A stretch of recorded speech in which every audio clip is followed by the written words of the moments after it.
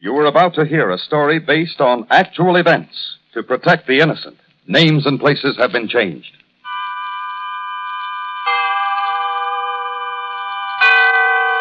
Autolite and its 96,000 dealers bring you Mr. William Holden in a story taken from life. Tonight's presentation of Suspense.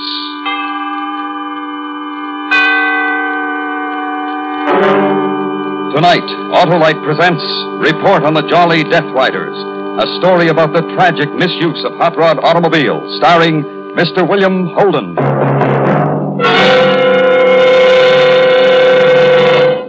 Well, hiya, Hap. Hi, Harlow. How was the vacation? Autolite, I guess. Autolite? Sure, perfect. Just like the Autolite electrical system in your Autolite-equipped car. Why bring that up? Well, why not? Your Autolite electrical system is the willing and wondrous working whiz that produces and stores electricity right under the hood of your car to enable you to start your engine, use your lights, horn, radio, heater. Yeah, sure, Harlow.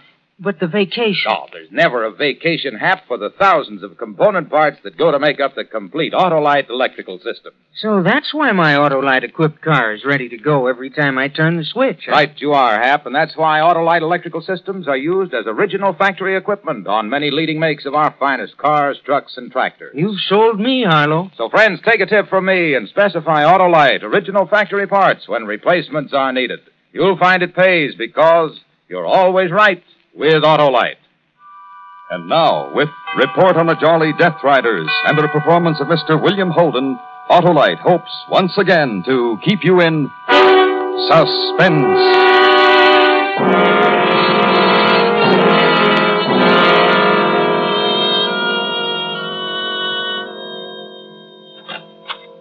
Hi, Herb. Oh, hi, Cap. Hey, you look tired. I look tired, and I got a right to look tired. Wrap it up? Ask me sometime when I'm not so beat. I hate 'em like this. We all do. Just kids, Cap. Just a bunch of punk kids that should have had more sense. They need a good lesson. Well, they've had a good one. Look, I'll be in the other office making out my report in case anybody wants me. I'll relay the information. Thanks.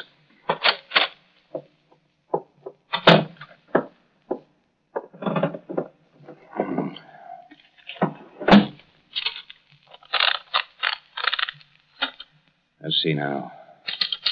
Accident report. Huh. Murder. Yeah, that'd be a better word for it. From Lieutenant Harbor, San Francisco Police Department 2, Traffic Division, August 27th, 1951. Report on the Jolly High Riders. Jolly Death Riders might be more appropriate. At approximately 8:35 p.m., August 22nd, Mr. and Mrs. Warren Milford of 3589 Glendon Drive, Berkeley, California, were driving in their 1949 sedan along the Bay Flats, approaching the ramp into the Oakland Bay Bridge. Brackets. Special note. August 22nd was the 10th anniversary of the Milfords. Warren Milford had arranged for a surprise party at his sister-in-law's home in the Marina District. End brackets. As the Milfords passed through the tunnel on the Yerba Buena Island and approached the bay half of the bridge, the traffic at that time of evening was extremely light. I think we should have telephoned them, Warren. Huh? Why? They might not be home. Well, I'm enjoying the ride anyway. Nice night? Yes, it is. No fog. Clear as a bell. Listen, Warren, I don't want you and that brother of yours to get started on that baseball. That's all the two of you ever talk about. Gladys, what are you talking Well, about? from the minute we get together, it's baseball. Seals here, seals there. You think that that's all there was in the... Hey, look at those two cars coming this way. Sure going awfully fast. But they must be crazy.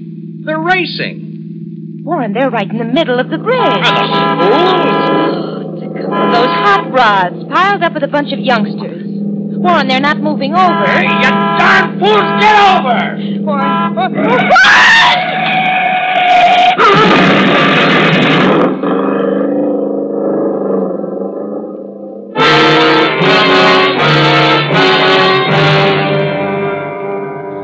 In order to avoid a head-on collision with one of the hot rods, Warren Milford swerved his car to the right, but he lost control and crashed into one of the steel beam supports of the bridge.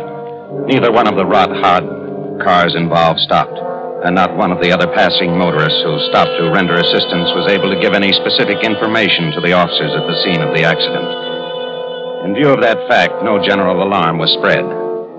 Results of the accident. Warren Milford was thrown clear of the crash.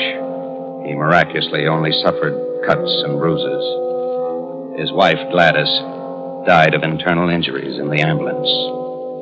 Warren Milford was informed of his wife's death at the receiving hospital. Our 10th wedding anniversary. She didn't know a thing. I'm so sorry. Mr. Milford, I'd like you to try to answer just a few questions for me. Thing she probably thought I hadn't remembered, but I did. I know it's hard for you, Mr. Milford. I know it's awfully hard, but do you think you'd be able to identify either one of the cars?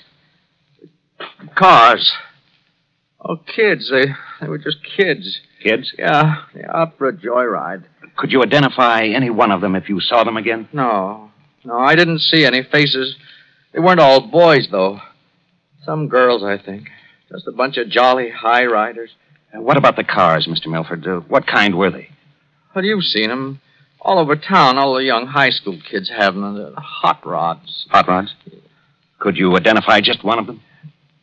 Jolly high riders took her. What was that? It was in white letters on a gold background.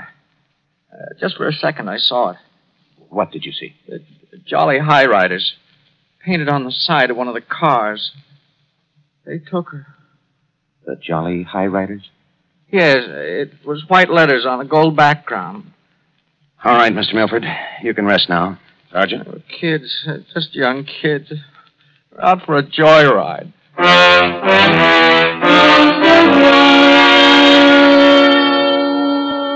The following morning, I assigned Detective Sergeant Boyle to locate the whereabouts of the hot rod club known as the Jolly High Riders. It was a simple matter. They were listed in one of the national hot rod magazines. The address turned out to be a cheap gymnasium located up on West Stockton. The gym was up one flight of stairs. You look inquisitive. You want something? Yeah, the Jolly High Riders. I understand they meet here. Maybe they do. Who's in charge? You want a lot of information for Here. that? Uh-oh. Gendarme, huh? I should have smelled you. Where's the club meet, mister? I manage the gym, Gendarme. I'm the head boy. The Jolly High Riders use the back room. Over there. You see the sign? The Jolly High Riders. The club meeting room. No harm, is it? No harm. They got 5 charter members. 5 in the whole club. Just 5? Yeah. Just 5, Gendarme. That's a big word with you. Real big. I learned it young. I bet you did. Who are the charter members, head boy? What's this all about? It's a legitimate club. I want names. Me, Larch Brisson. That's a name for you. Who else besides you, Larch? Oh, there's Mickey. Mickey Holzer from a parking garage. His girlfriend, Julie. And Wanda Lake, a sweet girl. Sweet to me all the time. And Wally. Fat Bergman, we call him. Wally, the fat boy, he's over there. Hey, look at him skip rope. He wants to lose weight. What a laugh, gendarme. Look at him. Don't die laughing. Come on. Hey, take it easy, you. Bergman? Yeah? Oh. Gendarme, Wally. A great big gendarme. Oh, yeah. Hey, that's nice. I'm glad to know you, sir. Yes, sir. Wally, any of you boys own a hot rod? Hot rod? Yeah, somebody owns a hot rod, gendarme. Who? The whole club owns a car. What do you think of that? Wally, where were you last night about 8:30? Last night? Where was I last night? I got such a bad memory. You went to a meeting in that room, Wally. You went to a meeting of the club. Oh, yeah, that's right, sir. We had a meeting. We discussed how come somebody stole our club car. What joker stole our car with the name on the side, the Jolly High Riders? And right before the big race on Saturday. How come? Larch Brisson was a hard boy. He managed the cheap gymnasium and lived in one of its back rooms. Walter Bergman, just out of school, lived with his family. It was Bergman who later volunteered the address of Wanda Lake and of the garage where Mickey Holzer worked. The garage supervisor told me that Mickey was downstairs working in the mechanic shop. He was working on the frame of a car. It was a familiar frame. Mickey? I spotted you, mister. What do you want? Lieutenant Harbour, San Francisco Police Department. Getting her ready for the race? Maybe, maybe not. What are those things you're working on? I'm putting on single-acting shocks. Against the law? No. This your car, Mickey? Part of it. When it's finished. Oh, that's right. You and your girlfriend, Julie, are charter members of the Jolly High Riders. So? Well, this must be the club car. The new one. Oh? What happened to the old one? Somebody stole it. Yesterday afternoon, somebody glommed it. Can you imagine? Why didn't you report the theft to the police? Well, because, we thought maybe one of the other rod clubs had made a big joke on us.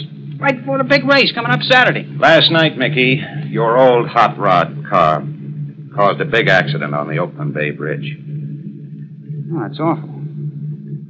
It's terrible. The driver's in the hospital. I'm sorry. His wife's in the city morgue.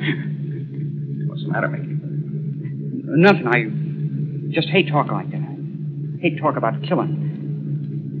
Is it wrong to hate talk like that?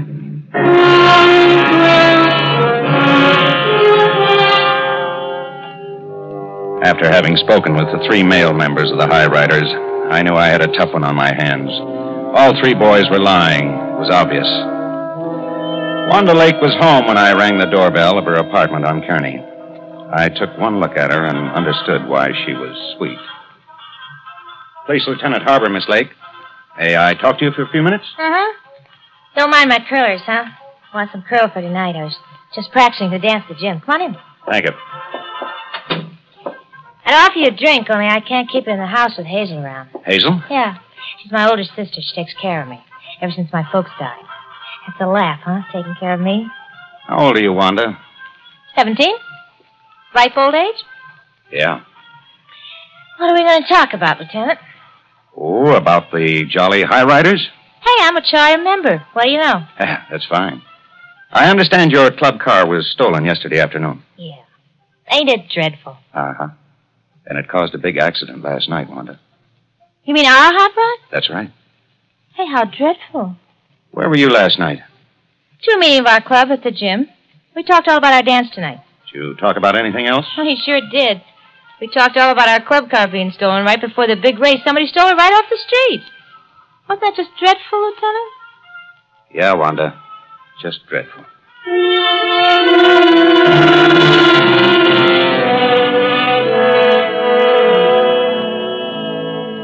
The High Riders had built a solid alibi. Whichever one of them had masterminded it had done it with careful planning. We had no lead on the other hot rod involved, so I had to follow through with what I had. I had one member yet to talk to, Mickey's girlfriend, Julie. I made plans to see her the next morning, but a break in the case came sooner than I expected. It was late that same night. I was in the office going over some reports when the call came in. Lieutenant Harbour speaking. This is Wally Bergman, the fat boy lieutenant. You know Wally? Yeah, Wally. Listen, I'm so mad. Everybody's gone. Going to meet again in an hour for another race. Where, Wally? The bridge. I'll show them. Meet me at the traffic item, Mr. Harbour. I'll be there. I'm so mad. They think they're so smart.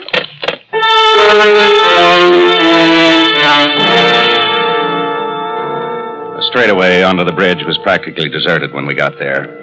As we drew up to the curb of the traffic island, I saw that something was wrong. Lying doubled up on the grass was Wally Bergman. He had bruises and cuts all over his face and was bleeding at the mouth. And standing next to him, hands outstretched, was Mickey Holzer. Another meeting, Mickey? Huh? Look, somebody called me. I came to meet somebody. Save it, Mickey, save it. Tell it to somebody who'll believe you. All right, Cap, put the cuffs on him.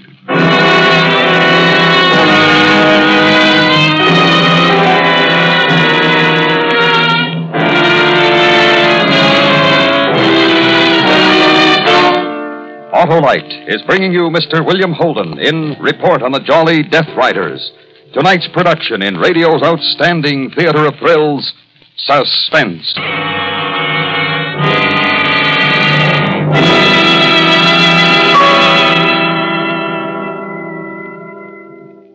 Friends, the big Labor Day weekend is coming up. If you're going to drive, make certain that your car is in good condition.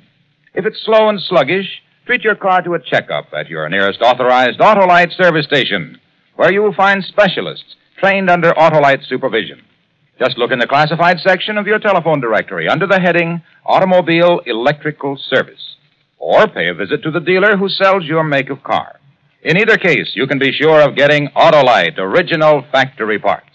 Remember, only Autolite original factory parts can assure you the balance, teamwork, and perfect timing built into your car's Autolite electrical system right on the assembly line.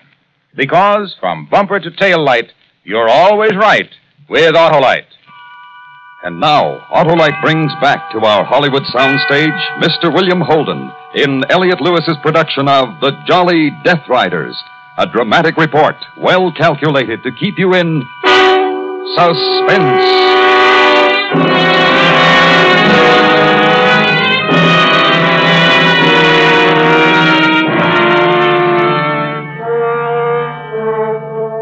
Mickey Holzer was held for assault and battery.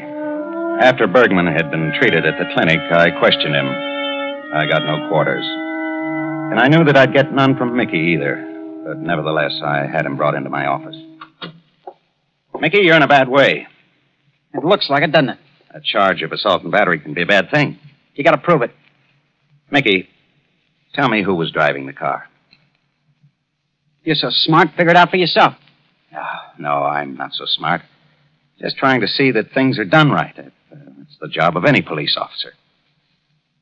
I wonder if Julie will tell me, Mickey. Ask her. Go ahead, ask her. What about your mother? You try everything, don't you, copper? You're bitter, Mickey. All right, bitter. Is that against the law, too? I'm holding you for 48 hours, and I'm going to find that car. Go ahead. Be bitter for all 48 hours.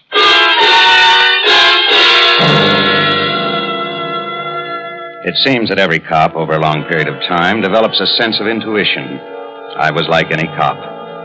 And my intuition told me that Mickey Holzer was not the real assaulter of Wally Bergman. The following morning, I had a visitor. She was a small, graying old woman. I told her the whole story. Not Mickey, Mr. Policeman. Oh, no, not him. He wouldn't even hurt a little thing. Tell me, has Mickey ever gotten into any trouble before? Oh, no. His papa died when he was only 9 years old. Mickey promised his papa he would never lie to me. Mrs. Holzer, all I want to know is the name of the person who was driving the car that Mickey was in. If I know that person, I'll know who beat up Wally Bergman. But Mickey refuses to tell me. Oh, maybe I will talk to Mickey. Maybe he won't lie to me. All right, we'll try it. Sergeant, bring in Mickey Holzer. As soon as you bring him in, I'll leave you two alone. I have faith in my son, all the faith in the whole world. He promised his papa, he wouldn't go back on his word. Mickey is not that kind of a boy. I believe you, Mrs. Holzer. All right, inside, kid. Ma. Ma, what are you doing here? Oh, my son. Oh, my son. All right, I'll wait outside. Doing here? Why'd you come? I came because I have to help you, Mickey. Ma, go home. Go home. This is no place for you. Mama should be by her son when he's in trouble. Who called you? Nobody called me. I came because I want to help you. Nobody can help me. Me alone. You got no business here. Well, I got a lot of business. Mickey, the policeman told me you are in a lot of trouble. He told me that if you would only tell him the name of the boy who was driving the car, he said if you told him that, Mickey, there would be no more trouble. There'd be lots of trouble. Mickey, if you won't for your mama, maybe you will for Papa. Papa loves you, Mickey. Mark, leave. Papa, for Papa, Mickey, for him. Mark, get out! Get out!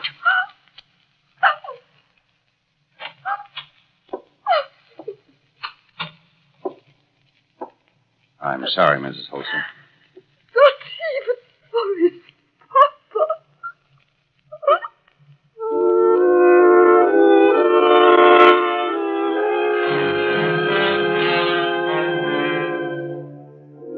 I knew my break had to come from within the members of the guilty club.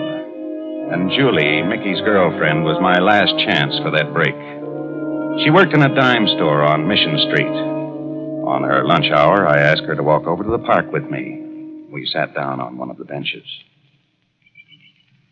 I know that somebody in the club has told you not to talk, Julie. Who told you?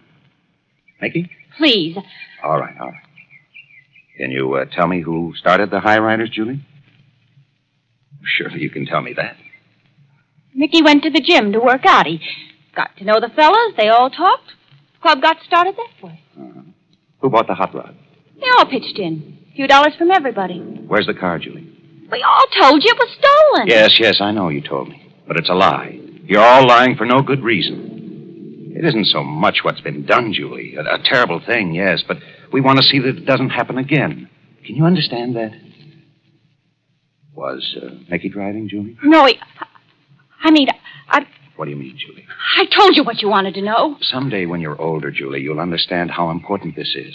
I know you will. You're not a bad girl, but it's up to me right now to make you understand. Young as you are. Please, I don't want to talk about it. It's because you're afraid. Please, Mr. Harper. Julie, someday you and Mickey will be man and wife. Marriage is the happiness of two people. A long time ago, this man, Warren Milford, and his wife were just like you and Mickey. Mr. Harper. They made the same plans. They thought the same thoughts, and in each other's arms, they felt the same feelings. And there was then no difference than there is now between you and Mickey. Mr. Harper, You've taken a silly pledge dictated by a person who in the cool of evening strikes down another person in death and thinks nothing about it. Do you know what a person like this is called, Julie? Do you know? I'm afraid. A murderer, Julie, a murderer. And if you and I let them go, it can happen again. What they did was wrong, and we don't want it to happen again. Tell me, Julie, tell me. Help Mickey. It was Wanda. She was driving it. It was a race with the Flying Fleeters from Oakland. On the bridge, Wanda wanted to drive, and Lark said it was all right. And the hot rod, where is it? I don't know. When we got back to the club, Lark said not to worry. He made up the story. He told us not to worry about the car. All right, Julie. It's all right.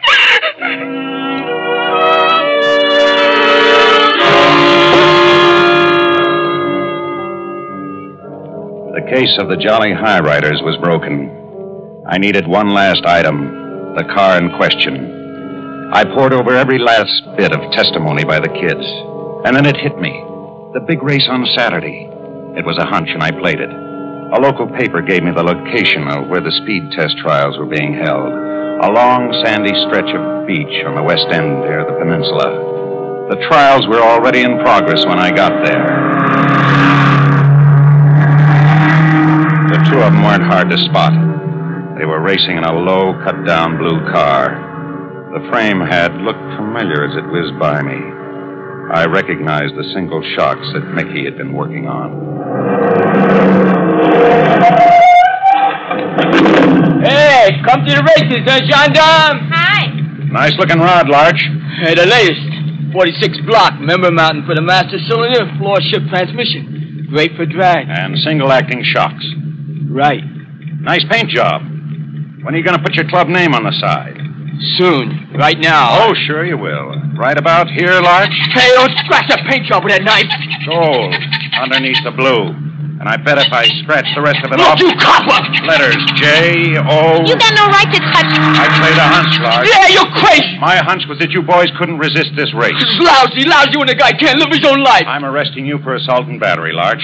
And Wanda, you for manslaughter. Larch, we can't race. Yeah. That's right, Wanda. You can't race. And it may be a long time before you race again.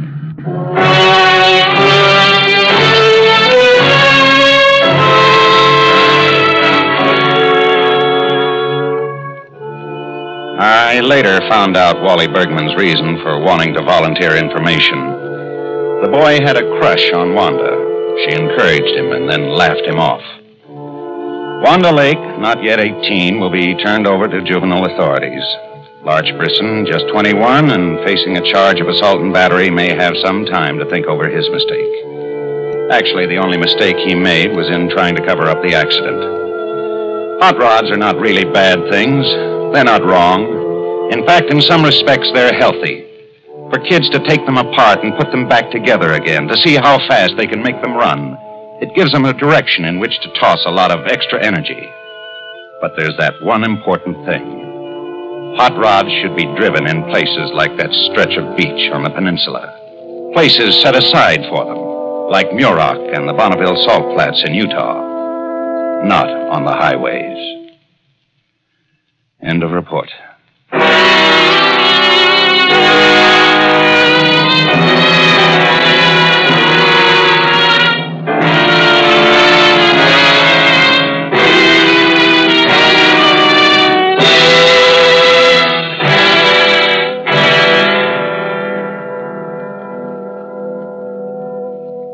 Suspense. Presented by Autolite. Tonight's star, Mr. William Holden. Autolite has again started its new suspense season with a story which demonstrates the tragic results of careless driving. And now here is a man who, as president of the National Safety Council, is vitally concerned with highway safety, Mr. Ned Dearborn. Thank you, Mr. Wilcox. It is especially significant that Autolite chose to present report on the Jolly Death Riders this evening, because in a few days the Labor Day weekend will start with its tragic toll of needless highway accidents. Through stories like this, along with continued efforts of outstanding companies like the Electric Autolite Company, we are making some headway in the fight against thoughtless driving. In recognition of vigorous and continued efforts of Autolite in helping to improve highway safety, it is my great pleasure as president of the National Safety Council to present for the third consecutive year the Council's Public Interest Award for Exceptional Service to Safety to Mr. Royce G. Martin, Chairman of the Board and President of the Electric Autolite Company. Thank you, Mr. Dearborn. Safety is as much our business as making automotive, aviation, and marine products in our 28 plants from coast to coast. We will always cooperate with the rest of the great automotive industry to help make America a safe driving nation. So this Labor Day and every day, don't take chances. Make sure that your car is in proper operating condition, and then drive carefully. The life you save may be your own.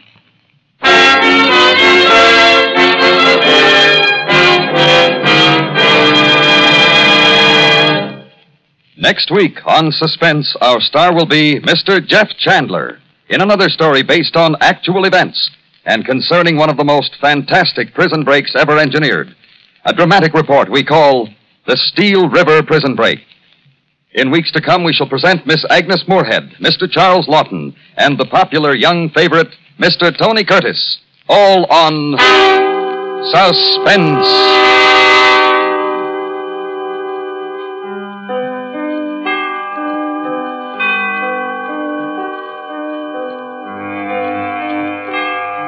Suspense is produced and directed by Elliott Lewis, with music composed by Lucian Morwick and conducted by Lud Gluskin. Report on the Jolly Death Riders was written for Suspense by Richard George Petticini.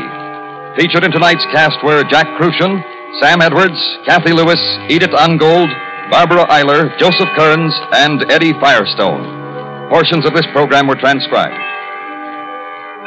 William Holden will soon be seen in Paramount Pictures' Submarine Command, starring William Holden and William Bendix. And remember, next week on Suspense, Mr. Jeff Chandler in another story based on actual events. A dramatic report we call The Steel River Prison Break. Autolite and its 96,000 dealers wish you all a happy, safe Labor Day weekend. Good driving, good night, and remember, you're always right with Autolite. This is the CBS Radio Network.